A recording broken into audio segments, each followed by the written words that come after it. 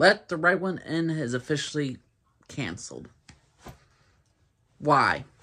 Why are always the good shows canceled after one freaking season? You can't give them 2 seasons. You can't give them 3. But we still get the Kardashians on television. We still get so many crappy superhero shows that will have 5, 6 seasons.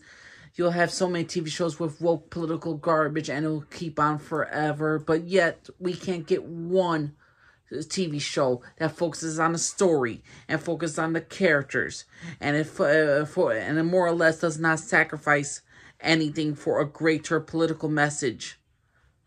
So, this TV show, Let the Right One, I just reviewed this entire TV show. I just reviewed it.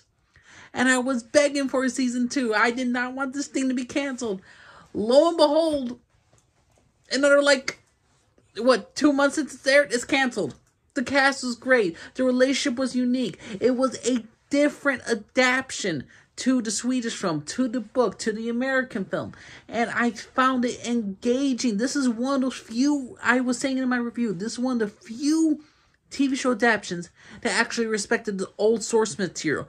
But yet, Willow will probably get a season 2. Lord of the Rings, The Rings of Power, that garbage TV show, is going to get a season 2. Let the Right One In will not. This is outstandingly bullshit to me. This show, with such good writing, such good storytelling, is not being... It was hardly advertised, this show, by the way. This show was hardly advertised.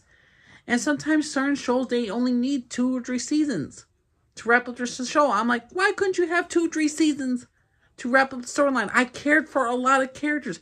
I cared for Ellie. I cared about her relationship with her father. I cared about her best friend. I cared about her best friend's, the best friend's mother. I cared about every single character. I cared about all of them. And the fact is that these characters will not have a send-off for a season 2 or season 3.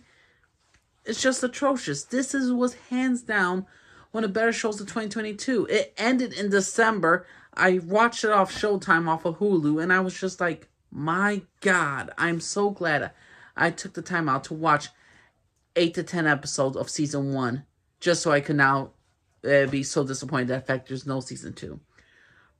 No doubt about it. If Let the Right One In doesn't get picked up, I'm just gonna say this. This is hands down one of the best vampire shows that deserves more. If it doesn't get picked up within a year, we all know it's canceled officially. And the fact is, this is by far not only a terrible decision, but Let the Right One will go down in my personal history as one of the best TV shows that only got it 1 season. This show was utterly fantastic, and it's a damn shame that we are not going to get the characters, the character story is not going to be filled out. We're not going to have any more plot lines. All this stuff that we love and enjoyed in the first season is just totally erased by the fact is you ain't going to get a satisfying conclusion. Season 1 could be its own ending. You could have fan fictions. You could leave to your own imagination about what happened. But Let the Right One In is officially canceled. And I am greatly, greatly disappointed by it. What did y'all think of Let the Right One In Season 1? Did y'all see the show? Are you disappointed by it?